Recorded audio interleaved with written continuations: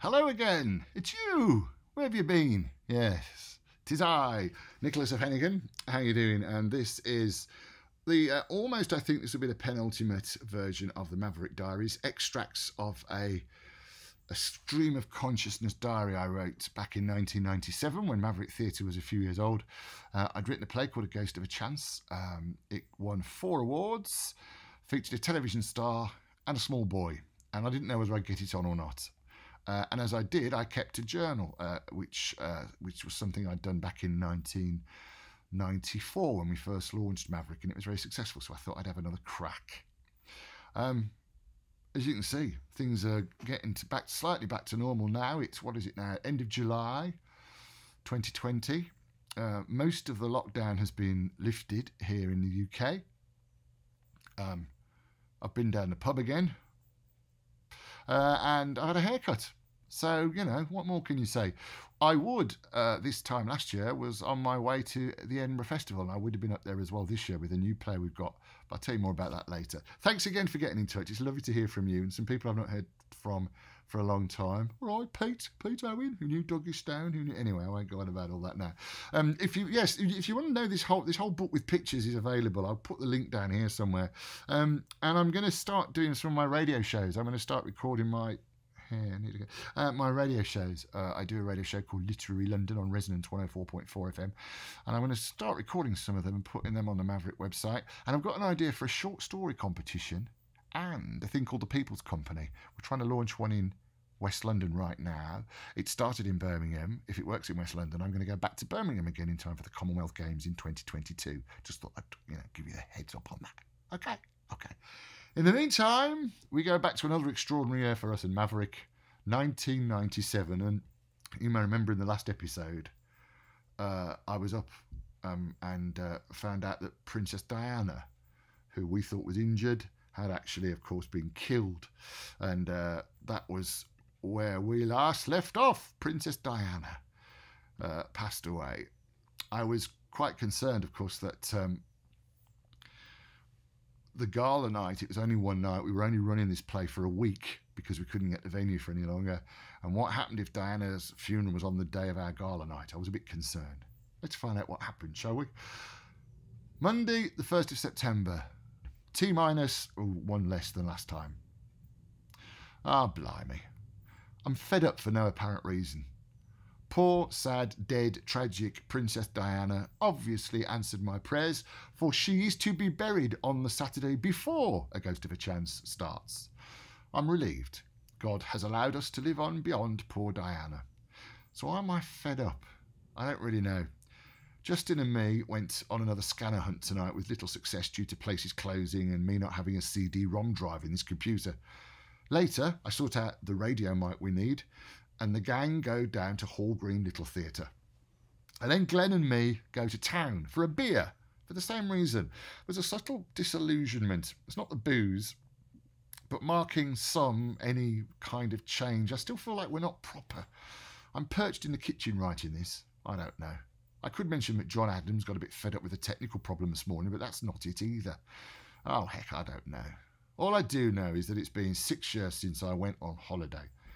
Me and the girlfriend, and the idea of going anywhere for just the pure pleasure of enjoying yourself for a few days sounds ridiculous. Ah well. Wednesday the 3rd of September, T-minus 4 days, not including Monday. Flippin' heck, I just read Monday's entry. I think I must have been a bit under the influence, but as this is a stream of consciousness diary, I'll leave it in. I think the cause of the gloom mentioned above was a bad rehearsal day on Monday. Or at least, it wasn't bad, it was just not good, if you see what I mean. Poor Paul Henry's having a job getting all the lines down, which worries me, because I wrote them. Or at least getting them all in the right order. I've written quite a lot of repetition, which makes the play perhaps more difficult to learn. It's a structural thing I've done on purpose, but it's not very kind on the actors. Ha! Bloody writers. Paul has a massive part, and because it's a new play, we're cutting and reordering some speeches. And this is his first stage part for 7 years. And I know from bitter personal experience that learning lines is something you get better at the more you do. Terrible English, but hey, I don't care. I know I can write betterer if I wanna. We're not in trouble with the production, but I can see the frustration on Paul's face. He's producing some brilliant acting, and every time his concentration has to switch from acting to remembering, his performance drops. John Adams, as director, is pushing harder, and when I arrive at rehearsal, the happy atmosphere has changed somewhat. It's still very positive, but there is more of an air of purpose about things. By the afternoon, the jovial banter has returned, but Glenn disappears with Paul into Anthea space, as we call the little corridor outside our rehearsal room, after 5:30 to run lines for half an hour. Anthea space is so named, the bit of corridor between the stairs and the big function room at the Billesley, because that's where the ever-patient parent Anthea Towler sits all day with her book and radio while Justin is rehearsing. She obviously chaperones him. Danny Parr, stage manager extraordinaire from Up and Under, starts on the crew today as stage manager, props and light and anything else you might want to do. Oh, the joys of small-scale theatre.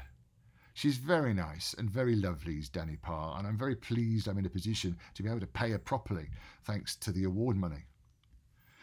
Having tried to buy a scanner with just on Monday, and having been to a number of outlets, I now feel confident enough to know what I'm looking for. We find one scanner that would do the job in Solihull, only to find they've sold out, but their Leicester branch has 18. This is 7:10 p.m. Justin immediately starts asking the sales bloke, how long will it take to drive to Leicester, and can we get there before closing time at 8 p.m? And the sales bloke start throwing motorway numbers at each other. I again find myself playing second fiddle to a short 14-year-old. But like all good parents, Justin lets me off the hook. We could probably make it to Leicester, he says, if you hit the gas. But it's up to you. Oh, this kid is a go-getter. I decide that whatever the fate of ghost of a chance, I must stay in touch with Doc Towler. He's bound to end up fantastically rich and successful, whatever he does. Like the naughty child I am, I try and pull the, but I told you, Mum, I'd get you home for 8:30, and what if the car breaks down card. And knowing the Rover, that's not such a ridiculous statement. The exhaust smoke when cruising on and off the accelerator has got worse. It's now started to frighten HGV drivers. Just is also aware of the Spartan health of my vehicle, and somewhere in the deep recesses of his action now, conquer the world mind must lurk the thought that I hide him as an actor, and I must have some sense, therefore, of a grown-up about me. So he lets me off, driving to Leicester, although I'm not too sure that he was not about to say, oh, bodge over, I'll drive. My adult status with Just probably takes a further battering when I mutter, well, we've got a bit of time to spare. We could always, pop into Dave and Buster's. There's a great tank game there, eh? Just allows me to go, and we walk up to the door. The doorman asks if I've been before. I have. The doc hasn't. The doorman then rather foolishly explains to me about the minor rule. Anyone underage must be with an over 21-year-old at all times. I resist the temptation to tell the doorman he's probably addressing the wrong person. We go in, and almost the first people we see in Dave and Buster's in the restaurant area are my sister Fiona and her daughter Melissa, my sister-in-law Mel, and my nephew and niece Matthew and Tammy. Tammy's 13 and is just discovering boys, but still comes for a big cuddle. Tam and Matt find Justin something of a novelty, mainly because he's an actor, but partly because he's with Mad Uncle Nick. We decide we'll all play the machines together. Tammy, obviously taken with Justin's looks, quizzes him further about his age. I can't believe he's older than me, Uncle Nick, she says, without malice and with a degree of affection. Tammy's a big girl for her age and Just is small for his, but as I've already mentioned, both here and to Justin, it's a great advantage for a child actor. I wonder how Just feels about being thrust into this domestic whirlwind. I explain Justin's magical status to Tam. Wow, she says, he's an actor. Can I come and see the play? I do the thing I've learned of, well, you'll have to ask your mum, but she knows me of old. Oh, okay, I'll be there. You'll pick me up, won't you? I can't resist. It's mainly guilt about how bad an uncle I've been. I must spend more time with the family. About 4 or 5 years ago, I babysat for my brother, Bob, and Mel one weekend when they had a chance for a weekend away. But to be honest, it would be more accurate to say the kids' uncle sat. Chris, the eldest, then about 15, ended up ordering a taxi for me to get to their house on the first night. Tammy bought me breakfast in bed. Matt and Andy did most of the cooking. All I really did was walk round to the video store with them and blitz the place. I've often done blitzes with my nephews and nieces. We all went to McDonald's one day a few years ago before they uncle sat for the weekend. What can we have? Said Chris as we entered McDonald's. I don't know. What do you want? Everything. Okay, order whatever you want. Just don't throw up when you get home. They did have everything, and not one of them got sick. It was fun. Mind you, even our video blitz went a bit wrong. I remember being in Blockbuster with Andy and Tammy, and Andy was walking towards the hire counter with a film, and Tammy said, "Uncle Nick, you can't let Andy hire that video. It's an 18. And not only is he not old enough, but I'm in the house as well." It probably would have occurred to me to check the certificate, but I hadn't at that point. Not that I was going to let Tam know that. I'm an adult. I tried to find a firm face with which to reproach young Andrew in no uncertain terms. I worked over with a purposeful stride. But before I could utter a word, he stopped, looked at the spine of the film and said, "Oh, look, it's an 18. Stupid me." He turned on his heel, replaced the film and grabbed The Jungle Book, which, by the way, I'd not seen before and enjoyed immensely.